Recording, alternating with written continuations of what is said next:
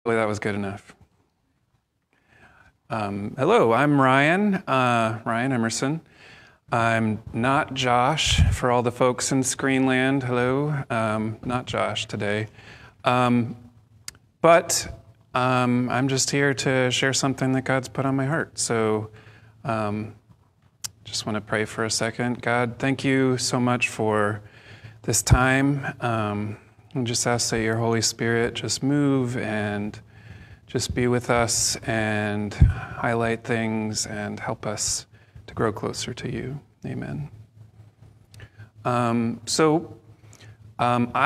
grew up in the church. I had loving Christian parents. I had loving people around me at church. And at 5, I talked to my dad and we prayed that Jesus would come into my heart. That's the language, I guess, that we used. And then I lived happily ever after, because that's how it goes, right? No. Things get harder, the more you press into God sometimes, but there's also a lot more joy and freedom and love. And I wanted to start with a little story that my mom likes to share from when I was really little. I was only maybe about 2 years old, and we were going grocery shopping, and my mom took me. And it was winter time, so I had my little winter coat and my hat and my mittens, and it was pretty cute, I'm sure. And when we got there, she just had me sitting in the shopping cart, and it got boring. Apparently, she was buying this block of nice cheddar cheese that she wanted to use, and I wanted to hold it. So she said I had to be very careful with it. So it didn't fall. So I was holding on pretty tight, like, oh, this is cool. I'm careful not to let it drop, It's the guardian of my new little treasure here.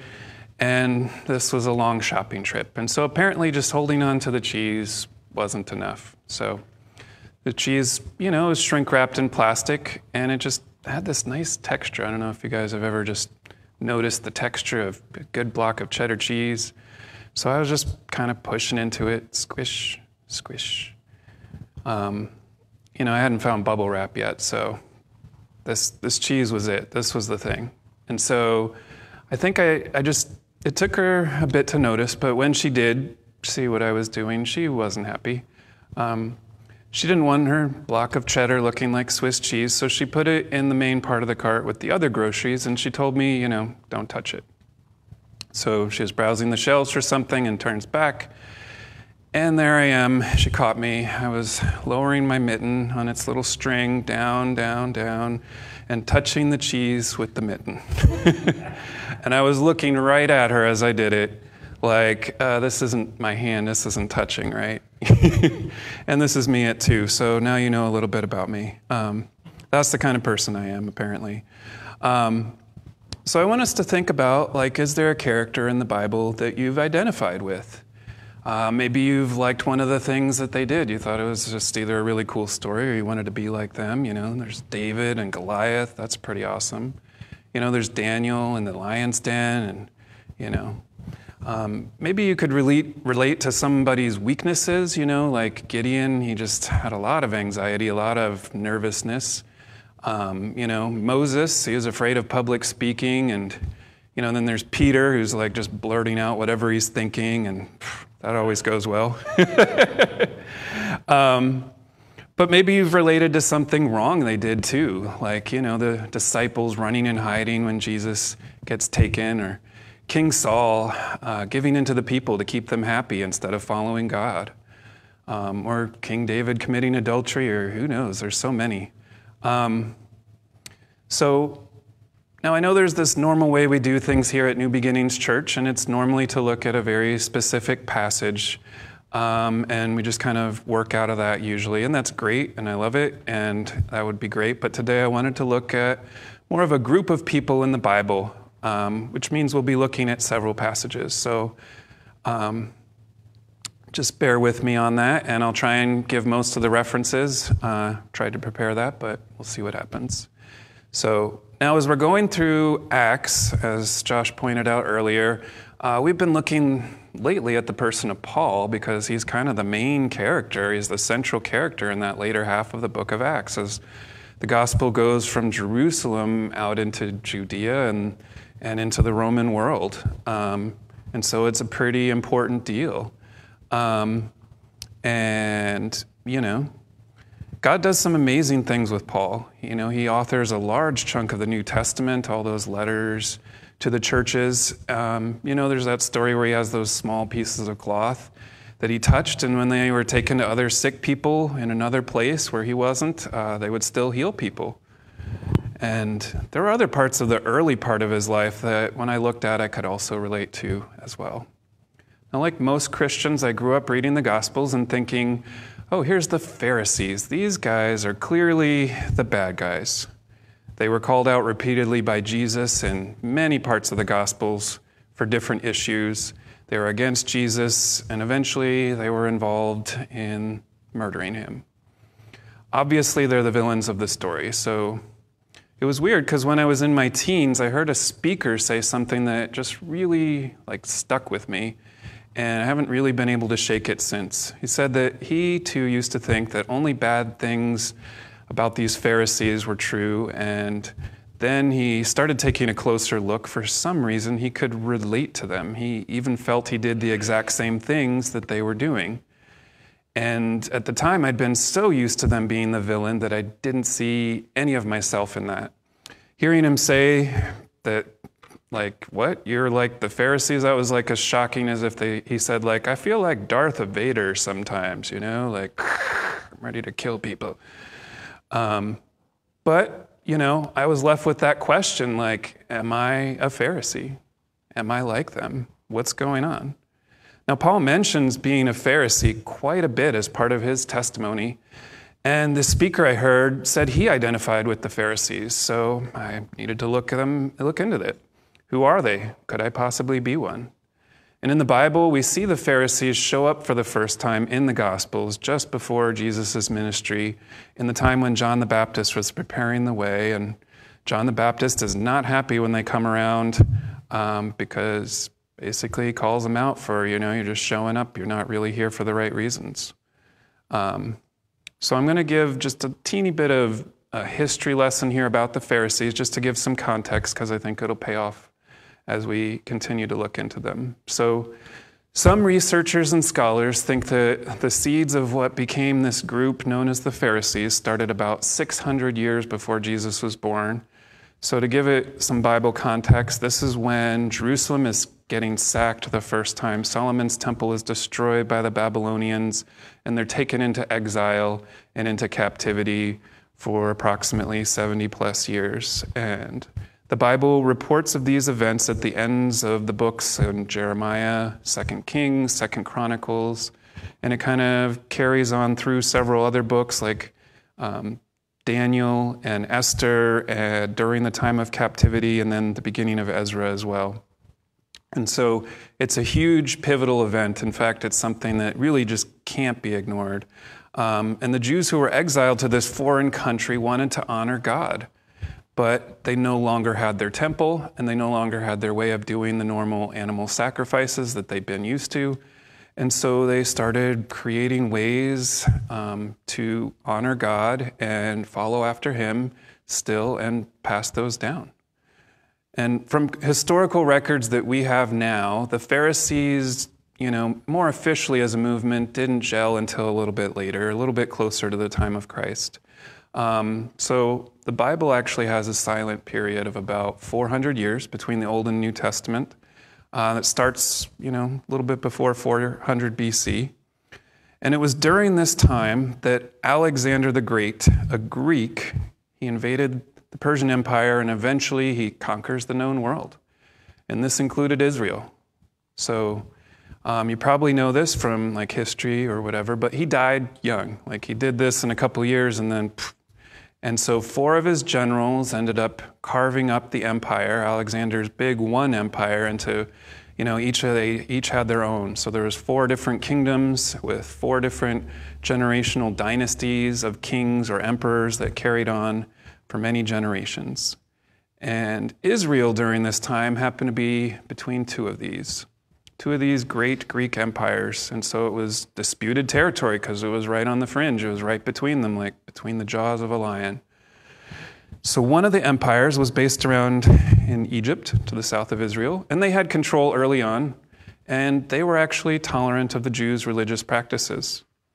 But then eventually the other dynasty from the north and east that controlled what we now call Syria, well, when they got control under that second empire, things changed. The policy of toleration was no longer, because the emperor who rose to power during this time, it was about 175 BC, before Christ, he didn't care about the Jews. He stole from Jerusalem's rebuilt temple treasury, and he funded his own war against the other kingdom, the Egyptian kingdom, and he took bribes and let someone get the high priest position. He just let him buy the position of high priest for the Jews. This person who bought it was pro-Greek, and they called this being Hellenized, if you were like into the Greek culture. And to explain just briefly how bad this was to the Jews, like this guy, like they end up building a gymnasium, that's a Greek thing, right next to the temple. It's like a power play. And in the gymnasium, like the thing back then was that you had to go in naked. And apparently that was, against Jewish custom law, whatever you want to call it. It was really bad. And then it got worse because they forced everybody, you had to go visit this gymnasium. So it basically was this political thing where, if you wanted any kind of power or wealth or whatever, you had to do this. And this wasn't sitting well with the people, but then it got worse because the emperor, he just really wanted his name to be big like Alexander's was. And he felt like the only way that he would get well known over time is that, we got to stamp out this little fringe movement known as the Jews. So he ends up actually setting up their own Greek idols, as we would call them, but their own Greek gods in the temple. And he was sacrificing to them, and it was just, the people were fed up. And then he went into the countryside and started making people in the towns sacrifice to the Greek gods. And that's when things, basically, they revolted. So we call it now the Maccabean Revolt, was actually where we get the Jewish holiday of Hanukkah. So you might have maybe heard about this. So basically, that's when they recapture the countryside and then Jerusalem and then rededicate the temple, and they almost run out of oil, but they don't, in the lamp in God's temple. And so it was considered a miracle, and so they have a festival now to celebrate it. So that actually is when the movement of Pharisees seems, again, they didn't call themselves that, but that's when it seems to have started, right after this revolt, when the Jews are trying to rededicate themselves to God and his ways and get rid of the Greek control and the Greek ways, we got to get rid of that. So by the time of Jesus, oh, by the way, in order to keep the Jews free from Greek control during that time, this I just thought was interesting, that they get help from Rome, who does help them briefly and then leaves and then comes back about 100 years later and takes control themselves. So by the time of Jesus, the Pharisees are they're religious, they're one of the main groups of religious influencers in Jerusalem, along with Sadducees and scribes, teachers of the law. And they're mentioned repeatedly in the Gospels. You've probably heard of them. There's other groups around at the time, like the Essenes, who we got the Dead Sea Scrolls from, but the Gospels really focus in on these certain groups, and there are reasons. But just to take a step back and say, how did the Jews view the Pharisees? They made some real contributions, I think. Some of the Pharisees' biggest contributions to Judaism was that they emphasized this oral tradition, not just the scriptures, but this way of practicing. They extended Jewish practices into life outside the temple. They instilled a greater devotion to God and the common people, and they promoted a belief in the afterlife. And it is actually the teachings of one of the most prominent Pharisees around Jesus' time, named Hillel, that much of modern rabbinic Judaism is based on. So it wasn't like it was all bad. So again, what kind of people made up the Pharisees? So just so you have an idea, too, of the kind of people they were, some Pharisees might have been part of the governing class, probably were, but most Pharisees were actually just subordinate officials, bureaucrats, judges, educators, and so on. And it's most likely they had a number of different occupations and roles throughout society and were just kind of bound together by these certain beliefs and practices. Like, it wasn't just like, hey, here's the Pharisee building, like the Masonic Lodge or something. It wasn't quite like that.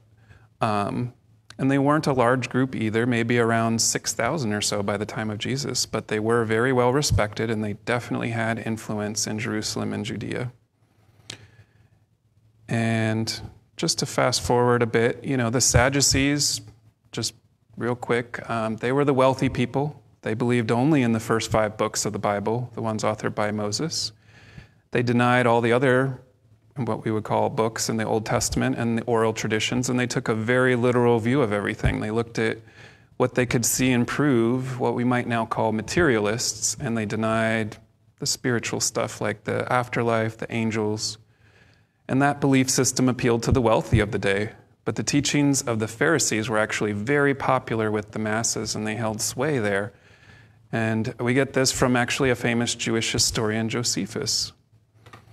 You may also remember Jesus deals with those scribes and teachers of the law, and those were actually just like professions. A teacher of the law was a professional term for what we might call now a Bible scholar. They were the people that helped interpret the scrolls that they had. And scribes were people that we might call lawyers. They would draft legal documents, and so every village had at least one scribe. And so what's interesting is that what we see is that while the scribes and the teachers of the law sometimes came and disagreed with Jesus or tried to argue with him, sometimes they ended up agreeing with him or just walking away going, oh, we can't really argue with this. But the main ones who were upset really were the Pharisees. The Sadducees were also upset because it was threatening their control, but especially the Pharisees. So if I look at this so far, and I just look at myself, I'm not much like the Sadducees. I'm certainly not rich. I believe in the afterlife. I'm not a Bible scholar. I'm not a lawyer. I am middle class, though, which is basically what most of the Pharisees were like. So they actually did a lot of good, and the people generally were on their side and held them in very high regard. So what was it that made them bad? Well, Paul says that in Acts 25:6, we just saw, I think last week, that he calls them the strictest sect of our religion, meaning the Jewish faith. And Jesus in Matthew 23:3 says, "Woe to you, teachers of the law and Pharisees, you hypocrites! You give 1/10 of your spices, mint, dill, and cumin, but you have neglected the most important matters of the law, or the more important matters of the law, justice, mercy, and faithfulness. You should have practiced the latter without neglecting the former." So these Pharisees, they were focused on the rules, like tithing. I know about tithing. I've heard about that. Then the Pharisees were making sure they tithed or gave 1/10 of every last thing, even their smallest little garden herbs, even if it was just like a little pot. But Jesus said they were forgetting more important matters, and so I'm not sure yet if I can relate to that. So then I actually remembered a time near the beginning of my marriage to my lovely wife, over 20 years ago, when we were reading the Bible together, and we were in Genesis, and there was something she didn't quite understand, and I knew about it. I'd heard about this, so I just explained it to her. But she doesn't seem to get it, or really what happens is that's what I thought at the time, she was just struggling with it. So I told her again, because I know.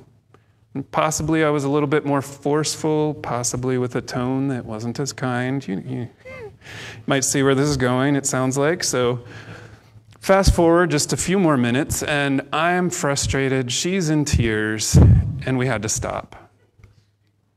So yeah, going real well so far. And she didn't want to talk about it later that day, probably because she could tell I was still tense and whatever, and she didn't want to talk about it the next day. And so a few days later, I bring it up again, and she's like, "Oh yeah, our pastor at the time, he's explained that to me." wait, what? I hadn't even known they'd talked. And she tells me what he said, and I'm like, but that's the exact same thing I told you. Yes, and she's like, but he explained it.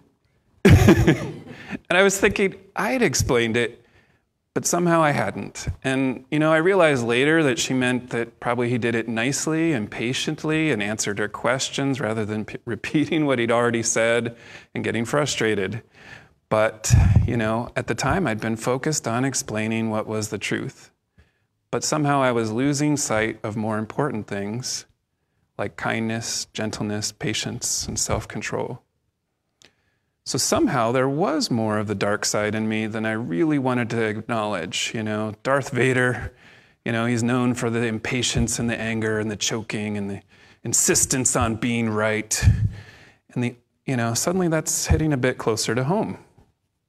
And suddenly that dangling mitten seems a little bit more rebellious than innocent.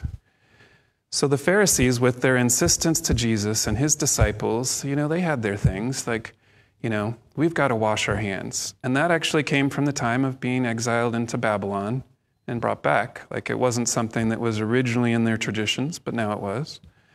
They also had a thing about not healing on the Sabbath, which was, again, their interpretations of the scripture about Sabbath based on oral tradition again.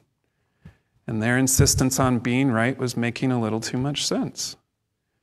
And I'd also found out that the Pharisees later on are part of the believers as well. It's not like this suddenly just died out. Like in Acts 15:5, which we're not going to go into it exactly at this moment, but it clearly mentions some believers that are also part of the Pharisee group. So since Paul was a Pharisee, I think he had some unique ways and insights into just dealing with the heart and the sin issues that Pharisees faced. In fact, I think his insight into the way transformation takes place is good no matter what struggles we're facing. I got this next little thing from Pastor Brian Hedges. He's a pastor that I've heard. I've never been to his church, but he noted that throughout Paul's writings, we see a pattern of 3 elements that seem like key ingredients you need to have the kind of life transformation that's our inheritance as believers. So I think these 3 ingredients you can find in Jesus' life and ministry and teachings as well. And so, in fact, I guess I've heard, and I do believe this, that if our theology isn't rooted in the person of Jesus, that part of God that was seen and heard, then we might need to re-examine it. So the 3 parts I'm about to share, they don't work so well apart from each other. And you might remember from school the idea of like a Venn diagram, which is like you take these circles about topics or whatever, and you have them overlap. And where they all overlap, that's the point where the big stuff happens, where everything's coming into sync. And I think these are like that. It's like a recipe for a cake, that if you leave out the sugar, it might look like a cake, but it's not going to taste right. So these 3 parts, the 3 ingredients I just want to touch on today are identity, desire, and habits. So that's identity, desire, and habits. And we need all 3 for that transformation. So let's start with ingredient number 1, identity. So when we look at Jesus and what he says about the Pharisees, like his biggest criticism that he repeatedly calls out the Pharisees for is hypocrisy. In Luke 2:1 it says, "Meanwhile, when a crowd of many thousands had gathered so that they were trampling on one another, Jesus began to speak first to his disciples, saying, 'Be on your guard against the yeast of the Pharisees.'" And if we remember, yeast stood for sin. And he says, that is hypocrisy. That's the thing to guard yourself on. So you probably know this, but the dictionary says that hypocrisy is the practice of claiming to have moral standards or beliefs to which one's own behavior does not conform, pretending to be something you aren't. And in Luke 12, this isn't the only time, of course, that Jesus calls them out. He calls them hypocrites quite a bit. In Matthew 23 alone, he does it 6 different times. They are pretending to be something that they aren't. And you may have heard this as well. Maybe not, I don't know. But that word hypocrite in that time It wasn't originally how we know it. It actually just meant an actor or a stage player. And this is where it gets interesting. This is not a Jewish word. It's actually a Greek word that the Jews used. So you remember how at the start, the Pharisees are all about fighting against Hellenization, or that incursion of Greek culture into the Jewish way of life, and especially into their religious practices.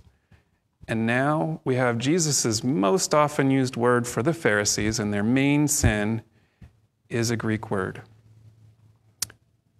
To the Pharisees, they knew what he was doing. Those were fighting words. So what I found interesting was that the Greek word hypocrite is actually a compound noun. It means it's coming from two words that literally translate as an interpreter from underneath, which sounds really weird and bizarre until you know that actors in Greek theater, the way they would do their plays was that they would wear masks. That was how all the characters were. So they could change between them, and they could change between emotions and so forth. And you might have even seen this in theater sometimes, where they have the different masks that they show, like a sad one or a happy one or whatever. So in spiritual terms, what was going on, I would define that wearing that mask, taking on that role, is to cover up aspects of ourselves that we deem unsightly, that we don't like. And we can all wear different masks, or even multiple ones at the same time. So where was the Pharisees' identity? What mask were they wearing? In John 5:39 and 40, Jesus says of them, "You study the scriptures diligently because you think that in them you have eternal life. These are the very scriptures that testify about me, yet you refuse to come to me to have life." So where was their identity? It was focused on the law, on the written law and the oral law, the ones the traditions passed down.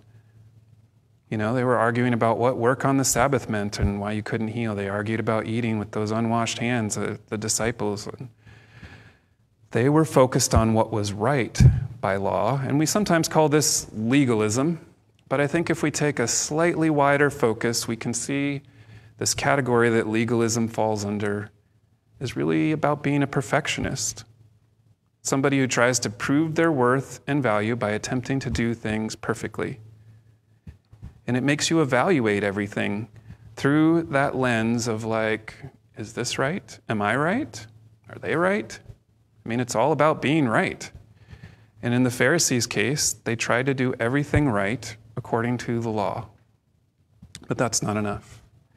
In Matthew 5:20, Jesus explains, "For I tell you that unless your righteousness," which really just means your right way of living with God, "surpasses that of the Pharisees and the teachers of the law, you will certainly not enter the kingdom of heaven."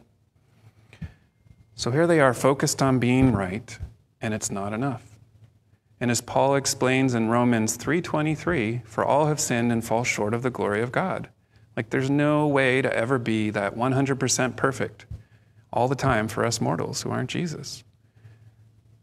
Paul, raised as a Pharisee, calls out that behavior of trying to do everything right. He sometimes calls it works, like in Galatians 2:16. He says, "Know that a person is not justified by the works of the law, but by faith in Jesus Christ. So we too have put our faith in Christ Jesus, that we may be justified by faith in Christ, and not by the works of the law, because by the works of the law, no one will be justified." There are a lot of masks we can wear.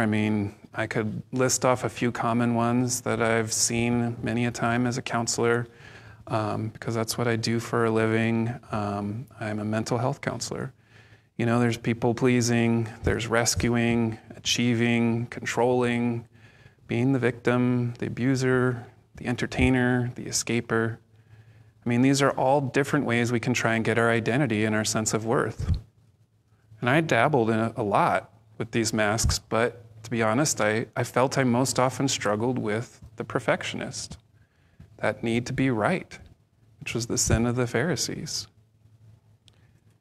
So I love water. I grew up in New Jersey until I was 18, and we had lots of trips to the beach, the ocean. the Atlantic Ocean. Our Christian summer camp, in fact, it was in middle school and high school that I went to, was at a place right on the beach. And I loved being in the ocean. And I would sometimes come out only because we had to leave or because the water was so cold that I would be shivering and be like, I got to take a break. But I loved it. I loved the water. And several years ago, I got into fishing. I had a friend that got me into fishing. And I'd done some of it growing up, but really next to none. I mean, my dad wasn't really into that. And so there was this lake in Oskaloosa where we lived at the time that I really enjoyed going to. But fishing from the edge of the lake wasn't always easy, especially as the weather heated up. In the heat of the summer, the fish would all go to the central part of the lake. And you couldn't get there just by being on the edge. I couldn't cast that far. So with some birthday money one year, I decided to get a fishing kayak. And I loved it. I mean, I was out on the water, I was fishing again, I was catching things again. You know, I love being on the water, I love the feel of it. But then I kind of noticed that, honestly, a fishing kayak is kind of flat at the bottom, which makes it, more stable if you're leaning a little bit to fish, but it also makes it harder to steer. And so I did some research and I learned about this thing called a rudder. So my boat didn't have it. Most kayaks don't unless you add it on or unless they're an ocean kayak. And so I got a rudder and I looked for some ways to attach it. And the best way actually was to have pedals for your feet. So you could use your arms because in a kayak you're using that one big thing with both arms, the one big paddle. And, or you're fishing if you're in a fishing kayak sometimes. And so you want to have the control for the rudder with your feet. But, I looked at what I had and the boat I had and the way I saw, online, I looked some stuff up on YouTube. Their boats weren't the same as mine. They had some kind of paddle thing and I didn't know how to make it work. Meaning, I didn't want to guess at this. I didn't want to just try something. I like to know how to do it. I like to get it right. And so, unfortunately, it's been a few years since I've taken my kayak out on the water. I still love the water, but because I couldn't find the best way, right now, oftentimes my boat just sits in the garage with its nice rudder right next to it, collecting dust. In fact, the more I look at my life, the more I could actually see this wasn't an isolated event about the kayak. This was a clear pattern. As a teen, I remember getting interested in tennis, and I took lessons that my parents paid for, and they were like, yeah, you're doing well. But I wasn't sure. I saw some of the other players. I wasn't sure I was good enough. So I, regret this, but at the time I made the decision not to even try out for the high school team. Or, I remember my first job, I was probably 14, 15 at the time. I had trouble with it. I really enjoyed this job because I liked reading, I liked books, and I was at the library. But I was kind of a talker at the time, and so got in trouble for that. And, instead of a warning, they just decided to fire me. So for a long time, I actually stopped looking for work that I enjoyed and just kind of did work that paid okay. I could see this pattern in my spiritual life too, I would read my Bible, I'd try to read through the Bible, I'd try to witness or teach or lead a small group or, all those Christian things, fill in the blank. Because this really ended up happening, I think, way too many times in my life. It was a pattern. If I hit a snag, if I made a mistake, if I didn't get it right early on, or if I got disappointed by the results and I didn't feel I could get it right, or if I was even just unsure I could get it right, more often than not, I stopped doing it or just didn't try because being right had become my focus, This also meant, and I remember doing this too, unfortunately, more than just with my wife. This was a pattern too sometimes for a while, where if I got questioned for what I thought was the right answer, especially if it had to do with the Bible, I got prickly, I got defensive. I got easily upset, snappy, irritable, cranky, whatever you want to say. But God was merciful. He would help me circle back to things and keep trying things. But, oftentimes I would just get afraid to make mistakes or admit to somebody else that I'd made a mistake or that I needed help. so I didn't ask for any.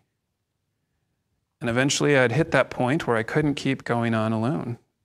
And trying to research on my own wasn't enough without consulting someone who knew what they were talking about. So, if I had to take off that mask, that wasn't a possibility, so I sometimes quit. Do you remember wearing masks, like masks like a Halloween costume or something? Because I do. And, the thing I remember most is that they're very uncomfortable. Like under a mask, you get hot, you get sweaty. We even had, I remember for Halloween, I think Jerry Seinfeld did a bit about this, but like those plastic stamped out ones that had like a superhero face or something on it. It had like the little elastic rubber bands stapled on either side. And those things would just the eye holes were just punched and they just dig right into your eyes. And so like wearing them for any length of time was just super uncomfortable. I also remember you couldn't see well. I remember tripping. Why bother with these things? Like, that's what I said. Like, when it came to costumes, I eventually just gave up on masks. But in my life, that mask of perfection was still there. Why would I do that to myself? As Brene Brown says, and this is somebody I learned about through counseling, she says, we are wired to be part of something bigger than us, so deeply that sometimes we will take fitting in as a substitute. But actually, fitting in is the greatest barrier to belonging, because fitting in says, be like them to be accepted. Belonging says, this is who I am. To fit in, we have to stop being ourselves and pretend to be something else. We wear a mask. But what we really want, what we actually want, is to belong, to be accepted. Jesus knew about belonging. In John 5:19, Jesus, when being very persecuted by the religious leaders for healing a man on the Sabbath, said, "Very truly I tell you, the Son can do nothing by himself. He can only do what he sees his Father doing, because whatever the Father does, the Son also does." We see Jesus knowing his true identity. We see him going to the cross, despising its shame. He goes against the crowd.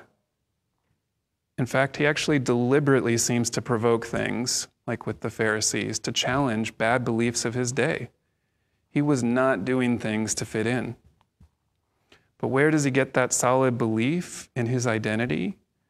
I think we get a clue, a glimpse in Matthew 3:17. This is, in Jesus' ministry and stuff, this is actually before all that. This is when Jesus gets baptized by John, before he ever does a miracle or preach or anything else. It says, "And a voice from heaven said, 'This is my Son, whom I love. With him I am well pleased.'" Jesus knew that he was loved before he faced those temptations and did his ministry, and before he died on the cross. His identity as God's Son was solid in that love. Paul explains in Romans 5:8, "But God demonstrates his own love for us in this: while we were still sinners, Christ died for us." So God loves us. Paul expands, though, on this because, what kind of love is this? Is this I love cheeseburgers kind of love? What are we talking here? He says, "But when the set time..." Hello? Just messing with it? Okay, sorry. "When the set time had fully come, God sent his Son, born of a woman, born under the law, to redeem those under the law, that we might receive adoption to sonship, because you are his sons. God sent the Spirit of his Son into our hearts, the Spirit who calls out, 'Abba, Father.' So you are no longer a slave to sin, but God's child. And since you are his child, God has also made you an heir." So sonship, God sees us as family, like his own kids. He doesn't see the sinful identity. He sees Jesus.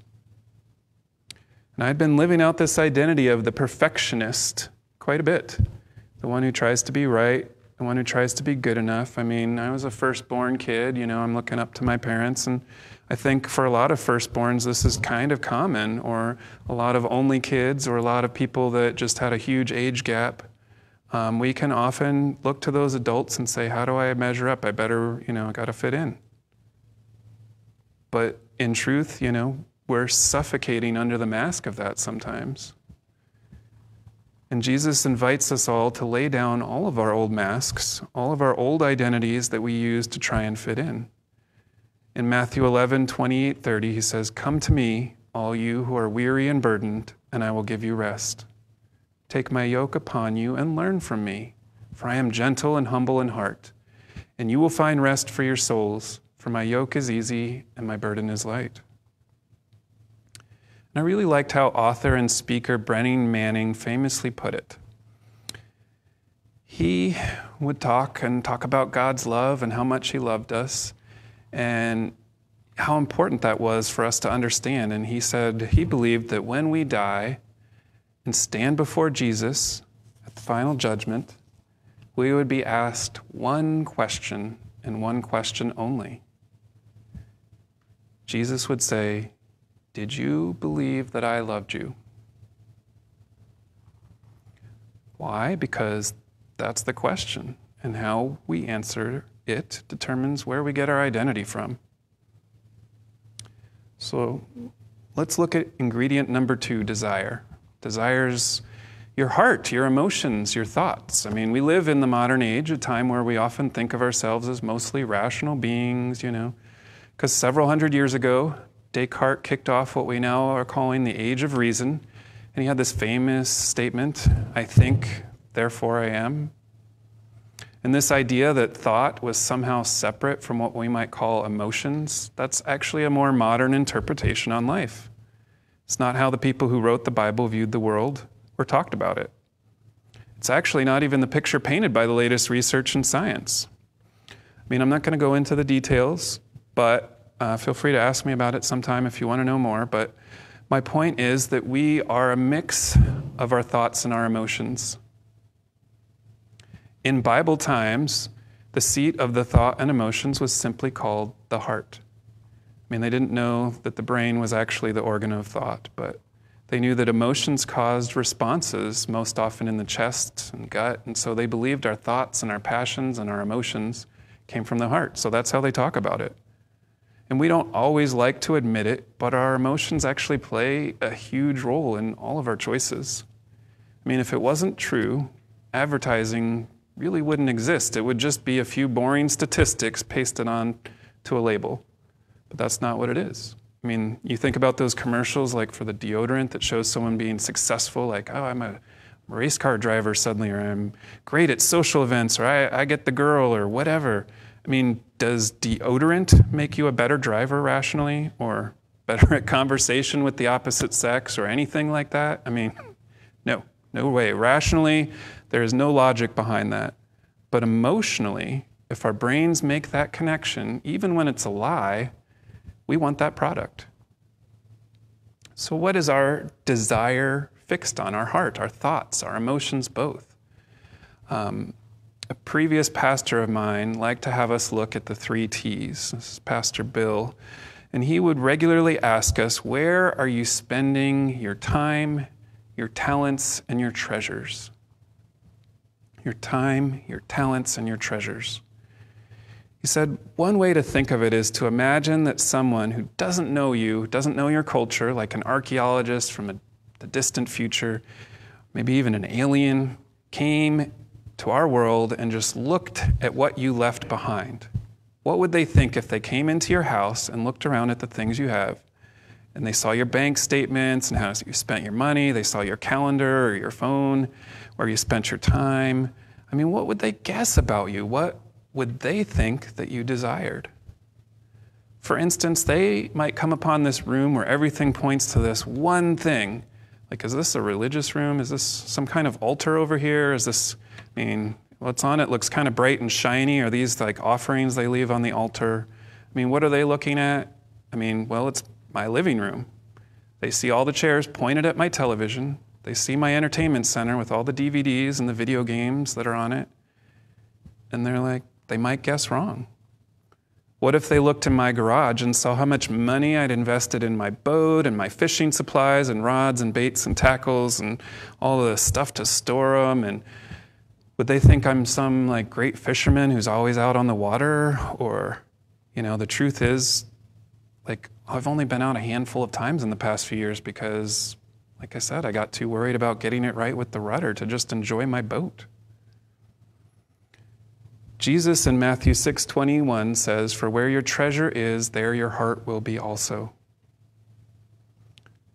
Maybe we could have that same person look at our calendar. What if they had a record of how much time I spend on the electronic devices I have? What would they think? I can imagine this, they're looking to see okay, there's this thing called Facebook or TikTok or YouTube or all of those fun things, or maybe it's the video games or the TV shows, and they might wonder, okay, so here they are, they're wondering okay, how many minutes a day did they spend on this? Wait, you just said hours? That can't be right. Now understand, I'm not saying that some TV, some social media, some hobbies, they're bad. That's really not at all. Because when first things are first, when our heart is pointed first to God, He can lead us into everything, every kind of situation and meetings of all kinds, things that, defy the culture even, just like He did. But what am I doing with my time, my talents, and my treasures? What are they reflecting? What does it say about where my heart is pointed? Paul in Colossians 3:2-4 says, "Set your mind on things above, not on earthly things." In Hebrews 12:2, which may or may not have been written by Paul, tells us even more clearly that as we run the race, we have to fix our eyes on Jesus, the author and perfecter of our faith, because what we set our sights on matters. What's primary or first in our heart will play out in our life. Imagine if I'm a pilot and I'm trying to fly from New Jersey all the way across the country to California, and my instruments are off by even 1 degree. The longer I'm traveling 1 degree off, the farther off course I get. I don't even end up at my intended destination. Over the long distance, and I might end up in Canada. And if I'm doing target practice, if I'm not aiming for the bullseye, but just kind of the general area of that target, what am I going to hit? So when Jesus is what we are locked in on, we become more and more like Him every day, but if not... So when I look as a perfectionist with my focus being on what was right, on proving myself right, on knowing I was right, where did that steer me? If I look, I see it steered me towards giving up on things I wanted to do, not even trying some of them. I was arguing with who was right and how right they were, getting frustrated and angry in my personal life or in my social situations. I was doing less and less of the God stuff the more I tried to use this mask, this false identity as my guide.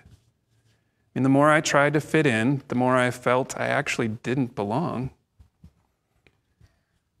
James, the brother of Jesus and one of the leaders in the church at Jerusalem, reminds us in his book, James, in chapter 4, verse 4, "Do you not know that friendship with the world is enmity with God? Therefore, whoever wishes to be a friend of the world makes himself an enemy of God." If I believe him, I am so off course, I'm becoming an enemy of God. That is like the Pharisees. In counseling, I tell people that anger has many degrees. On the low end, I might be irritated or frustrated. But as it gets worse and worse, mad, super angry, eventually anger turns into murder. Turns into wanting to kill something. If you ever wondered why the Pharisees wanted to kill Jesus, they were angry. They weren't getting their way. But at least I didn't have that in common with them, right? At least I'm not a murderer. Except in the Sermon on the Mount, Matthew 5-7, Jesus teaches us that what we do in our hearts and our thoughts and our emotions is just as bad as the act. In Matthew 5:22, he says, if you are angry with someone, you are subject to judgment. But if you call someone an idiot, you are in danger of being brought before the court. And if you curse someone, you are in danger of the fires of hell.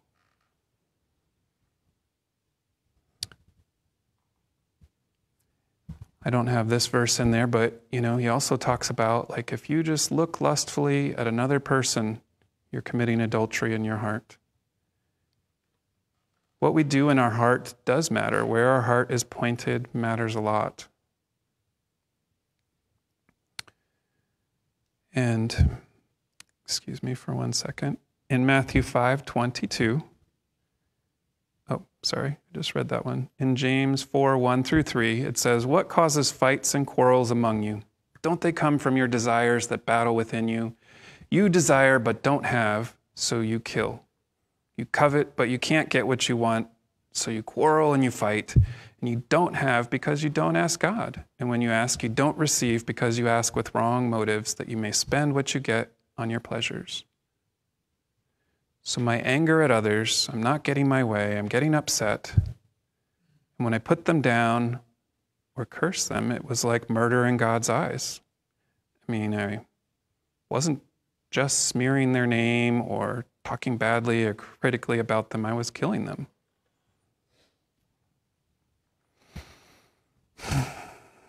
I didn't like thinking of myself as a murderer. I really don't. I like to say things that you might find familiar, like, I just got a little mad.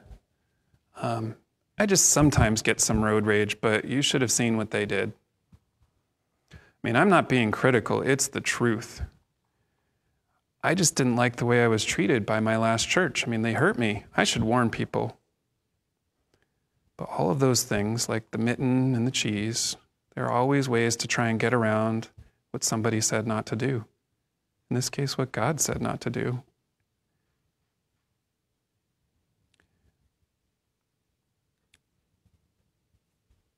Now, our final transformation ingredient, the third one, is our habits. Again, when I'm in counseling, there's something I like to tell people, that it's not what you do once in a while or some grand gesture that really makes us or breaks us. It's actually our lifestyle. It's our daily habits, the things we do most days. And you've probably seen results of things like fad diets or New Year's resolutions to exercise that do only last a few days or weeks or even a few months if you're really good at that. And when it doesn't last, it doesn't work. So I tell people to choose habits they can stick with for the long haul. It's better to stick with, say, walking a mile every day, than trying to run 5 miles once a week.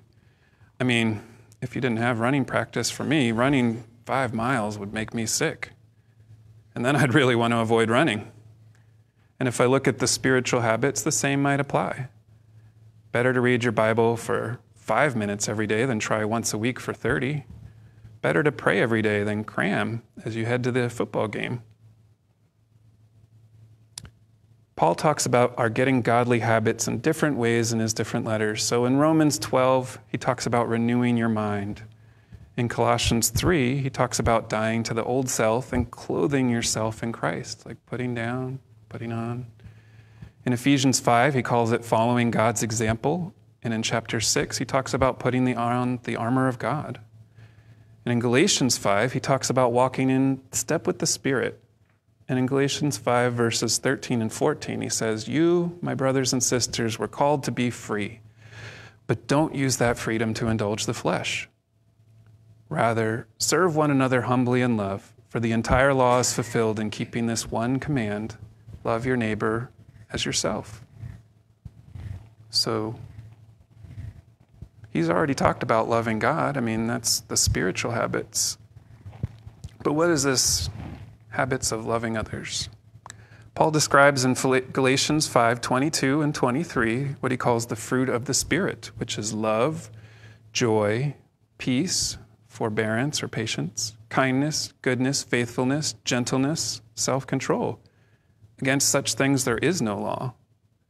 And fruit, that's the product.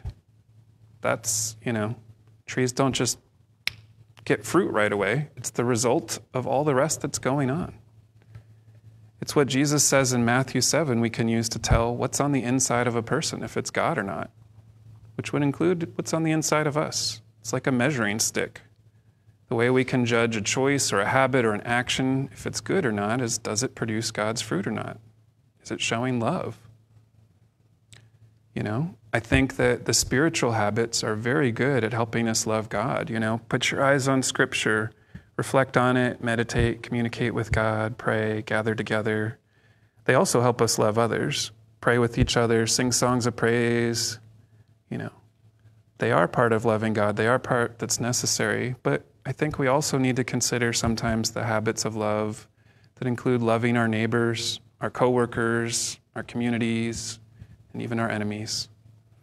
Maybe not getting honking on the horn or getting frustrated at the person who cuts us off in traffic or takes that last fry off the tray. Not putting on a mask about how cool we are, but being ourselves. Not always trying to be right or the know-it-all, but letting other people get some credit for knowing some things. Not always taking that spotlight, but letting other people's talk. Maybe it's in giving some of our things to the less fortunate, somebody who doesn't have them. Maybe it's using your times, your talents, and your treasures in other ways that slowly become a love habit. And sometimes having a habit of love even means being our messed up selves, not hiding behind those masks we would wear so easily when we were not yet saved, confessing our sins to each other, telling our testimony, even if it doesn't make us look good. Because then God gets to shine. And God's been doing his work in my life a lot of years, and I'm not wearing the perfectionist mask as often as I once was. I think, under stress, I still definitely find myself sometimes reaching for it and putting it on before I know better. But I think of whenever me and my wife have owned a house, one of my less favorite parts is mowing. One of my least favorite parts is mowing, to be honest. And for whatever reason, God has often led us to houses with very large yards. And for me, and I'm not saying mowing is bad because some people love it, but for me, mowing is repetitive and that gets boring. And I've learned a few tricks, but for a while I really just hated it. So I not only had a big yard, but we also had a push mower. So I had a half-acre yard and a push mower. And I would be out sweating for hours. So I would procrastinate and maybe the lawn would get taller. But if I did that, I kind of learned one pass wasn't enough, and so I had to go back over it.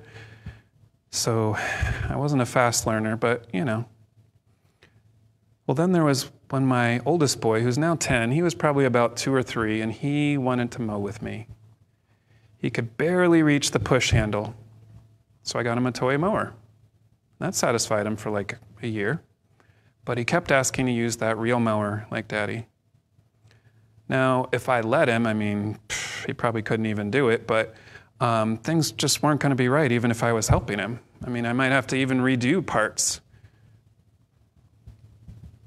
It would definitely slow me down. But he persisted, and I think God did too. So that I realized it wasn't about being right or perfect. And eventually, I let him come along. There he was, and there I was going behind him, and he's barely able to reach. But guess what? He doesn't know that. He loves it. He would really, I would have let him go longer. By then, I had kind of just come to terms with God that I just needed to let it keep going. But usually he was fine after just a few minutes. That's really all he wanted to do at that age. And sometimes, I definitely went slower, and I did have to redo occasionally some sections because we might miss some spots as I'm trying to help him. But there was love between us. I think God is the same way in that he's not looking for perfection from us. If he wanted things done perfectly, he'd do it himself. But God wants us to be part of what he does. He wants us in the family business. So remember that the recipe for transformation that we see in Paul talk about so often has those 3 key ingredients that when you mix them together, they make something better than the sum of their parts, than they could just stand on their own. Identity, desire, habits. We need all three. So when you look at your life, do you see transformation? I mean, maybe there are parts of your life that look really good, and then there's other parts, like that secret room in your house that you keep the door closed on when the guests are over. And if you want God's transforming power in your life, which of these three ingredients might you want to have? What might be missing in your recipe?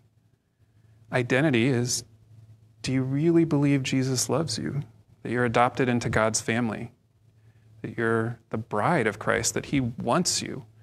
You're His beloved? I mean, if you don't yet see that, there are a lot of verses that I would recommend reflecting on that talk about God's love for us.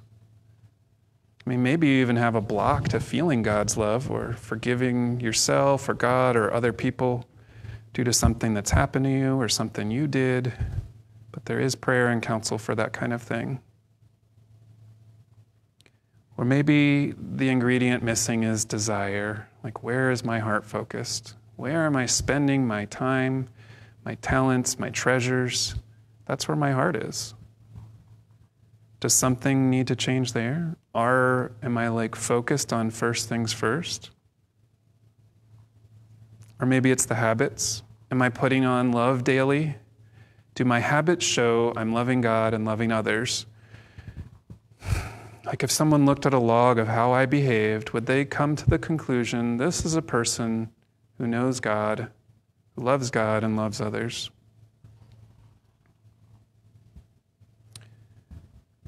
So we're going to wrap up now, but as always, if you want some prayer, if you just want to talk, if you just want to hang out and have fellowship after church, you can do that. If you want to talk more about certain things, certain questions you have, certain things you want prayer for because you don't want to do this alone anymore, please you can come see me at any time. You can come see Pastor Josh. It's always available. So for now, I'm going to try and do my best. I'm probably going to misword it from how Josh normally does it, but I'm going to say the blessing that he likes to end on. May the Lord bless you and keep you. The Lord make His face shine upon you and be gracious to you. The Lord turn His face towards you and give you peace.